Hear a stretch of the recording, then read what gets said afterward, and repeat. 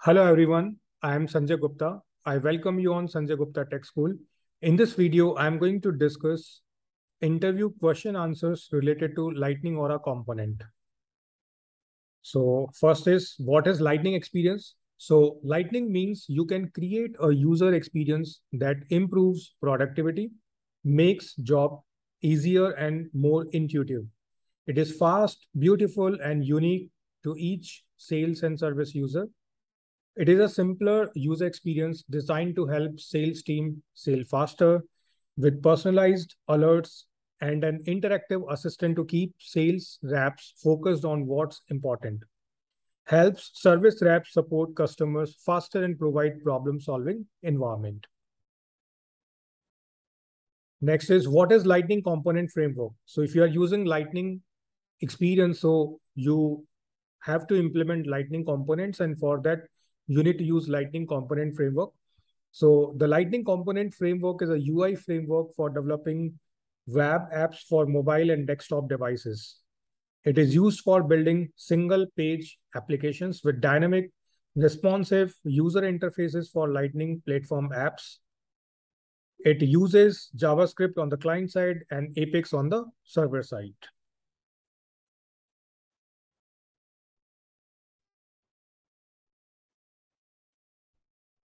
So next is, what is Lightning component? So a Lightning component is a bundle that includes a definition resource written in markup and may include additional resources like a controller, helper, renderer, style, etc. What is Aura? Aura is an open source UI framework used for developing dynamic web apps for mobile and desktop devices. To build Lightning components in Salesforce Lightning Experience, we use the Lightning component framework. Lightning components are built on top of Aura. And if you want to learn like how we implement Lightning components and different scenarios, so you can just visit studysalesforce.com, and there you can find detailed videos related to Lightning Aura components. Difference between VF and Lightning component. So in like Lightning component basically uses client-side UI generation, whereas in Visualforce it is server-side. Lightning is API-centric model and Visualforce is page-centric model. Lightning uses component-based framework, whereas Visualforce uses MVC framework. Lightning uses JavaScript framework, whereas Visualforce doesn't have JavaScript framework. It uses tag-based language. Lightning is designed for both Lightning Experience and mobile application, whereas Visualforce is designed for Salesforce Classic. Lightning component bundle includes. So here you can see total 8 resources are available in Lightning component bundle, which is component, CSS style controller, design, helper, documentation, renderer, and SVG. So component basically, so here you can see the users are also available. The only required resource in a bundle contains markup for the component or app. Each bundle contains only one component or app resource. So if you create any Lightning or a component, so basically this component file you need to implement so that you can see some output on the UI. CSS style file will be for styles for the document. So here you can write the CSS related code. Then controller is for client-side controller methods to handle events in the component. Design is required for components used in the Lightning App Builder or Lightning Pages. Helper JavaScript functions that can be called from any JavaScript code in the components bundle. So basically, if you implement lots of code in controller, so we can just shift that code to helper so that controller will be easy to maintain. And in helper, whatever code we implement, so that code is basically available to reuse. So that is why first we implement controller and then helper. Documentation, so a description, sample code, and one or multiple references to example components. Renderer, client-side renderer to override default rendering for a component. And SVG for custom icon resource for components used in the Lightning App Builder. And if you create any component, so let's suppose you created it with sample name. So it's All files will be created automatically. You just need to provide the name in the beginning. Other files are created automatically following with the particular naming convention. Which interfaces are used in Lightning components? So we have these interfaces. So if we use force colon app host table, so it is available for Lightning tabs. If we use flexi-page colon available for all page types, so a component will be available for all types of Lightning pages. Flexi page colon available for record home, so it will be available for Lightning record page. Force colon has record ID if you use it, so your Lightning record page can pass the ID of the record to your Lightning component, and you can store it further into record ID attribute. Force community colon available for all page types. If you use this interface, so your component will be available for experience builder site page. And force colon Lightning quick action is for Lightning quick action. So you can launch your component through quick action. So these interfaces you can have like while you create any Lightning component. So at the time of creation, you have some checkboxes. If you check those checkboxes, so these interfaces will be included automatically. If you don't check those checkboxes and later you recognize like you need to use any interface, so you just need to type this. Lightning design system. So the Salesforce Lightning design system includes the resources to create user interfaces consistent with the Salesforce Lightning principles, design language, and best practices. Rather than focusing on pixels, developers can focus on application logic, while designers can focus on user experience, interactions, and flows. So it is very popular. Like you can use whatever resources are available with Lightning design system so that you don't need to build them from the scratch. And it matches with the Lightning principles as well. What are the benefits of helper? So in Lightning Aura component, we have a file known as helper. So it can reuse functions defined in helper. So if you use helper and function is defined, so in your component, like in helper or controller, you can reuse that function. Use helper for defining data processing tasks and queuing server-side actions. Helper functions are local to a component. Move the code from controller to helper whenever possible so that your controller will be manageable, and too much code you can shift to helper. Helper functions can be called from any JavaScript code in a components bundle, such as client-side controller or renderer. Even helper functions can be called within helper itself by another function. Helper functions are similar to client-side controller functions in shape. What is the difference between controller and helper? So use controllers to listen to user events and other events like component and application events, but delegate business logic to helper. Do similar delegation in all renderer functions like render, renderer, and so on. Whenever you need to call one controller function from another controller function, move that code to helper, because we cannot call the function which is defined in controller itself. So you need to shift that code in helper and then you can call it. Can we include a component in another? So answer will be yes, we can build parent-child hierarchy while building components. What is message passing between components? So we have two ways to pass messages. One is parent component to child and another is child component to parent. So if you want to pass message from parent component to child, so you can use attributes and Aura methods for that purpose. And if you want to pass message from child component to parent component, so we have component event and Aura.action.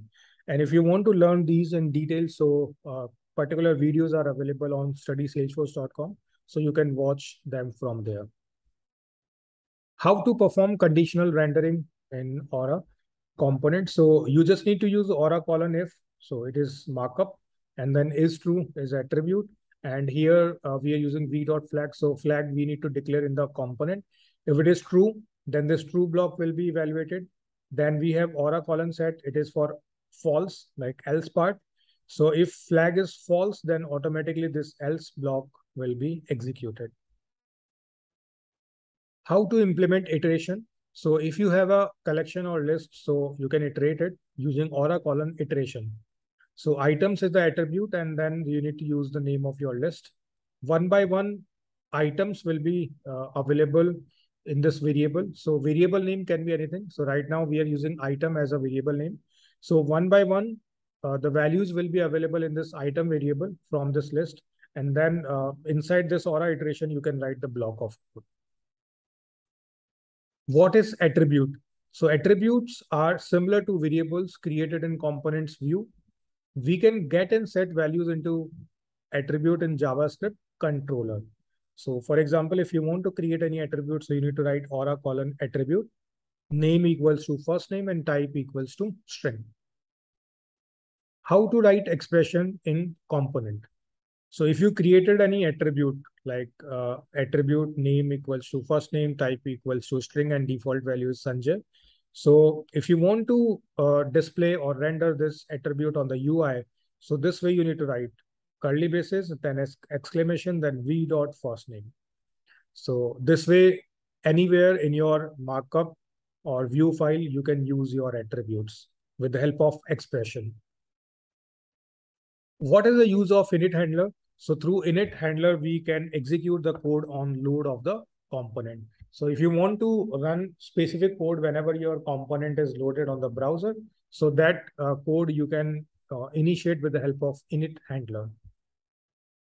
How to call controller function in component? So in previous question, we talked about init handler. So this is the way we can write init handler.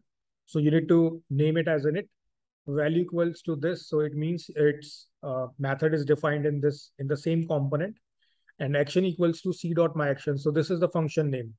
And this function we need to define in the controller. So below is the code. So this way you define function in the controller. So whenever you load your component, so this my action function will be executed automatically. If you have any other resource, like you placed any button and on click of button, you want to call any function that is defined in the controller. So same way you can do that, but the markups will be different and the way of writing and their syntax will be different, but defining the procedure of the function and calling procedure will be same. What is the use of @Aura enabled annotation? So Aura enabled annotation enables Lightning component to access Apex methods and properties. So whenever you use any resources, those are available in your Apex class, then you just need to put @Aura enabled annotation in that Apex class. How can we call Apex method in component? So we can call Apex class method through JavaScript controller. Also remember to use the name of Apex class in the components view file. Can we include a Lightning component in a VF page? Yes, we can. Can we include a VF page in Lightning component? Yes, we can do. And how you can do? So you can find detailed video on studysalesforce.com. Can we include external JS or CSS libraries in component? So answer will be yes. We can use multiple libraries in our Lightning component like jQuery, Bootstrap, custom CSS, and custom JavaScript libraries using static resources. How to pass data from parent to child component? So there are two types of expressions. One is unbounded and one is bounded. So here, this we can consider as a parent component where one attribute is declared like parent attribute. And then we are calling child component like c:child, and we are passing this parent attribute to the attribute which is declared in child component named as child attribute. Now here you will see the difference, like in unbounded expression, we are using hash, and in bounded expression, we are using exclamation. Rest of the code is same. So what is the difference? If you use hash, so it will become unbounded expression. It means one time parent attributes value will pass to child attribute. Now, later on, anytime if you change the value of parent attribute, so it won't reflect in child attribute. And if you change the value of child attribute, so it won't reflect in parent attribute. But in case of bounded expression, if you use this exclamation sign, so First time parent attribute value will go to child attribute in the child component. Then whether you update parent attribute or you update child attribute, they will update other attribute automatically. So if you are updating parent attribute, so child will be updated automatically. If you update child attribute, so parent attribute will be updated automatically. So that is why it is known as bounded expression, and the above one is known as unbounded expression. Where we can place Lightning components, so there are various places. So you can place it on Lightning Experience, mobile app, Lightning tab, Lightning page, Lightning record page, Lightning quick action, Experience Builder site page, Visualforce page, and flow screens.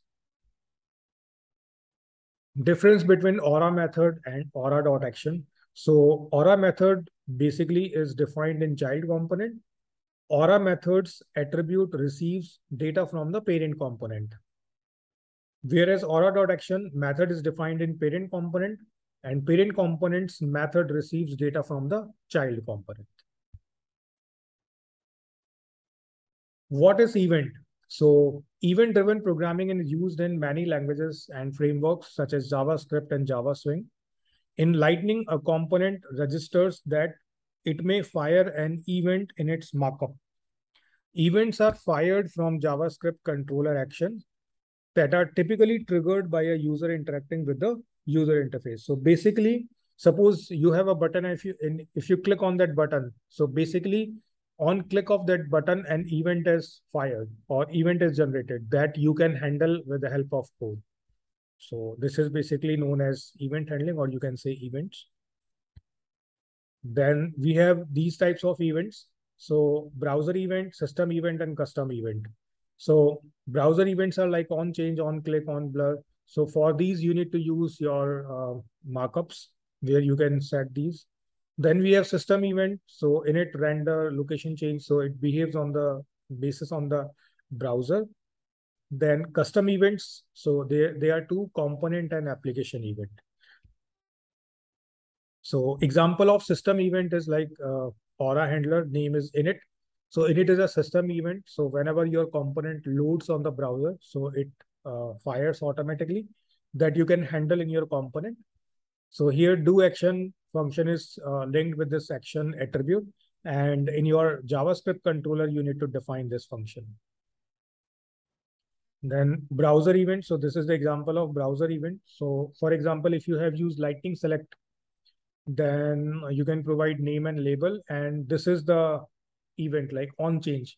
So if you change the value of that Lightning Select is basically a pick list. So if you change the value of that pick list, so this do something function will be called automatically that you can define in the JavaScript controller. So these are known as browser events. So if you do some activity on particular element, then only it fires.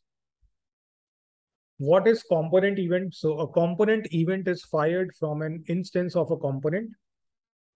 A component event can be handled by the component that fire the event or by a component in the containment hierarchy that receives the event.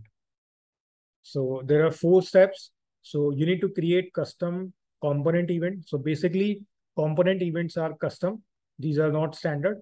So you need to create custom component event. Then you need to register component event. Then you need to fire it. And then you need to handle it in another component. So important about component events. So here child component will pass parameters to event components attribute. Then parent component will fetch those attributes from event components attribute. Component event works in a parent-child hierarchy only, right? So if your components are in parent-child hierarchy, then only you can use component event. So basically you will be having 3 things. One is child component, one is parent component, and one is your event component file, right? And if you want to learn like how this basically works, so you can find a detailed video on studysalesforce.com under Lightning Aura component section. So you can learn it from there. What is application event? So an application event is fired from an instance of a component. All components that provide a handler for the event are notified. It goes to application first, and then application broadcast it to each component in the application and can handle that event in any component. So basically, in case of component event, it is like available in parent-child hierarchy. So if child component is firing any event, so it goes to parent and then its parent. So this way it works in parent-child hierarchy only. But in case of application event, if you fire any event, so it goes to the application root and then application broadcast it so that any component who wants to handle that event, they can do, irrespective of the component hierarchy. So the steps are, first you need to create custom application event, then you need to register it, then you need to fire it, and then you need to handle it. What is event propagation? So the framework supports capture and bubble phases for the propagation of component and application events. These phases provide an opportunity for interested component to interact with an event and potentially control the behavior for subsequent handlers. The component that fires an event is known as the source of the component. The framework allows you to handle the event in different phases. These phases give you flexibility for how to best process the event for your application. So here we saw two phases, capture and bubble. So what is bubble phase?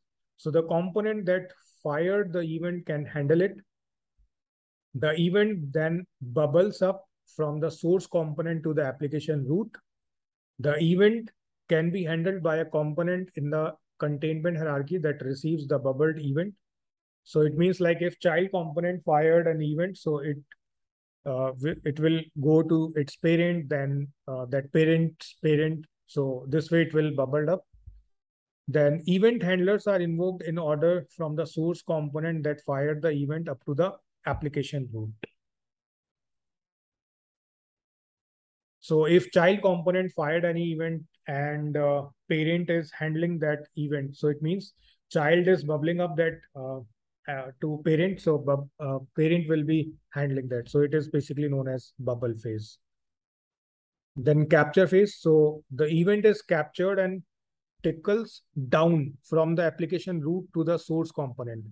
So once your event is fired, so it will go to the application's root and then it will go down. So it is basically known as capture phase. So the event can be handled by a component in the containment hierarchy that receives the captured event. Event handlers are invoked in order from the application root down to the source component that fired the event. So in case of bubble phase, it goes from bottom to up. In case of capture, it goes from top to bottom. What is Lightning Data Service? So Lightning Data Service helps to load, create, edit, or delete a record and component without requiring Apex code. So LDS handles sharing rule and FLS. So we have these components that we can use in Aura. So force colon record data, force colon record edit, force colon record view. So basically force colon record data can do record creation, record edit. It can edit the record and view the record.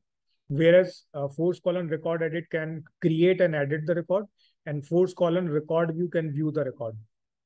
Then lightning record form can do view, edit, create.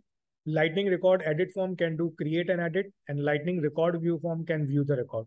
And all these you can use without writing a single line of Apex. How to get current record ID in Lightning component? So you need to implement force colon has record ID interface. Then create an attribute named as record ID, which will fetch the current record ID automatically if your component is placed on the record page. How can we deploy Lightning components? So Lightning components can be deployed like any other component using ChainSet and migration tool, GearSet, Copado, or other migration tools. Difference between V dot and C dot. So these are known as value providers for a component. So V stands for view, helps to access component attributes value in markup. And C stands for controller, helps to link with event handlers and actions for the component. So this is all about Lightning Aura component interview question answers. So I hope these question answers will help you to prepare for interview. If you're a fresher or any intermediate developer, so in both the cases, it will help you out. And if you want to watch detailed videos, so you can find those videos on studysalesforce.com. Thank you.